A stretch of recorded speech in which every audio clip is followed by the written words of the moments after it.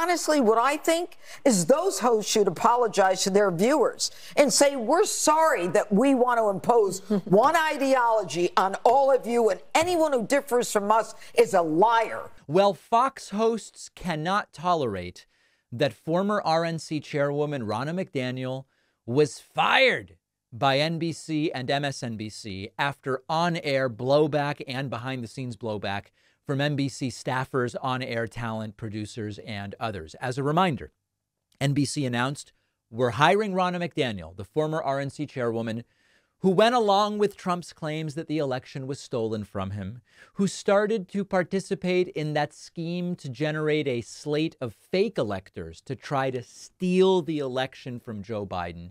The de facto insurrectionist Ronna McDaniel was hired by MSNBC, NBC. And on-air talent, including Chuck Todd, Rachel Maddow, the Morning Joe crew, and others, said, this is not good. She's not going to be on our show, or we are against this, or whatever the case may be. And ultimately, as I reported to you yesterday, NBC made the decision that she's fired, that they are going to part ways. Well, the folks over at Fox News are not happy.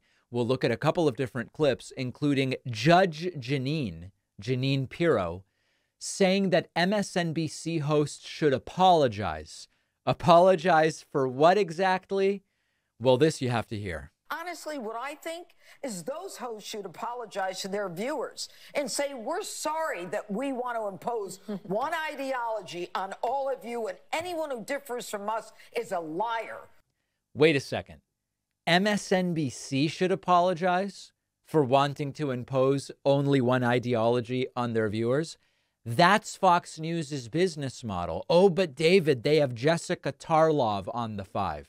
Yes, it's a 24-hour news network, and they do have Democratic strategist Jessica Tarlov on the 5 for 1 hour a day, 5 days a week. Irony is dead.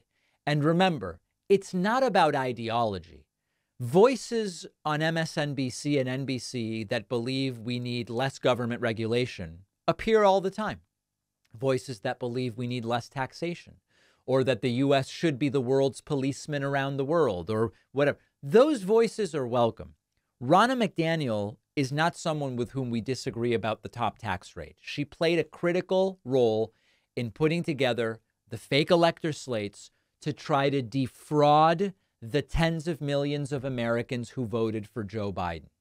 Then we go to Greg Gutfeld. Greg Gutfeld says it's also bad and they should be ashamed of themselves for firing Ronna McDaniel.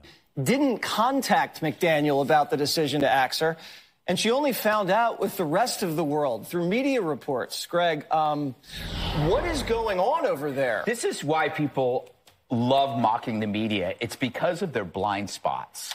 And all these people have this one giant blind spot about themselves. They're mean girls.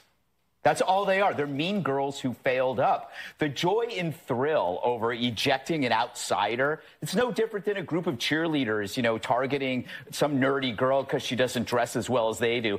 Spiritually, they're ugly, and they did this because she was different. It's a class thing, you know, dressed up as a difference of opinion, but it's a class thing. You can see it. The children won.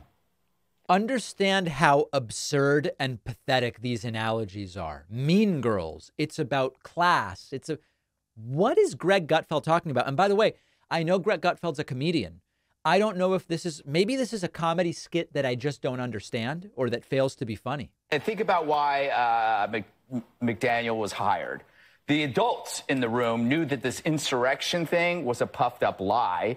And so they wanted opinion different from the prevailing hysteria in their newsrooms. So they just basically wanted a different perspective. And the children threw a tantrum. They thought they were being Jerry Maguire, but they're more like Jerry Springer. It's like Lord of the Flies meets daytime TV.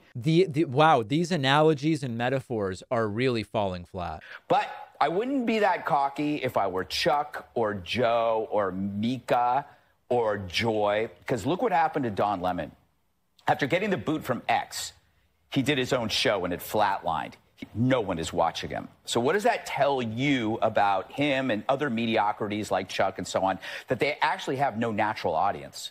You remove the NBC platform and they're gone. By the way, if Gutfeld was pulled off Fox News and started a podcast, Would anyone listen to that? I don't know that this is a great argument in defense of what he's doing.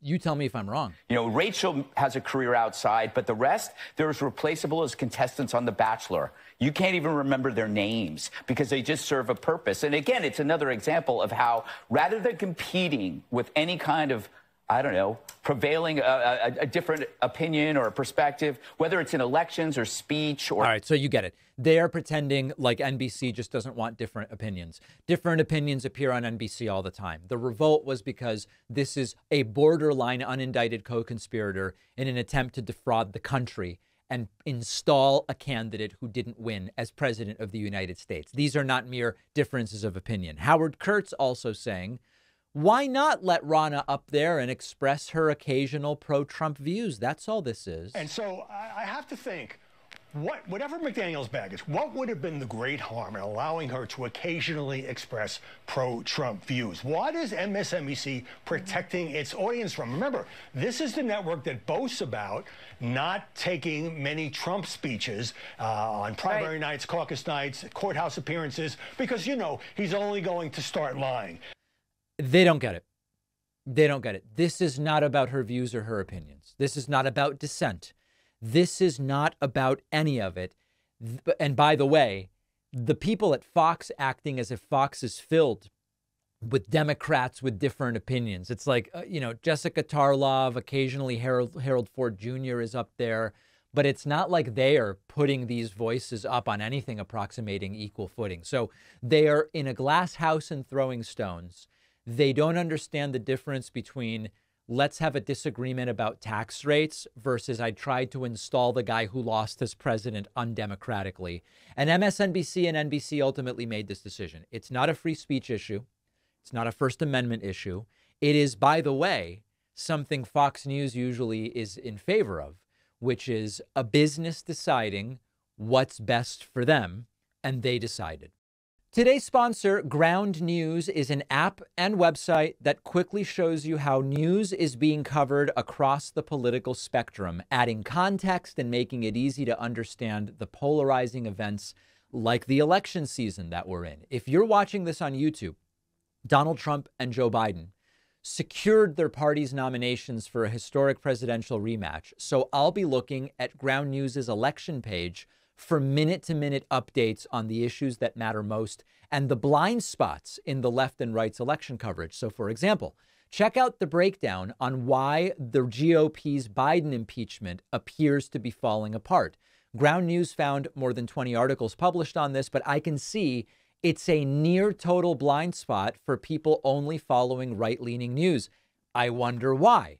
And looking over here, many of these articles come from reliable sources with each giving me some new detail, and reading their summary of this from each political viewpoint really just gets me up to speed in seconds on any issue. So make separating fact from noise easier this election by going to ground.news/Pacman.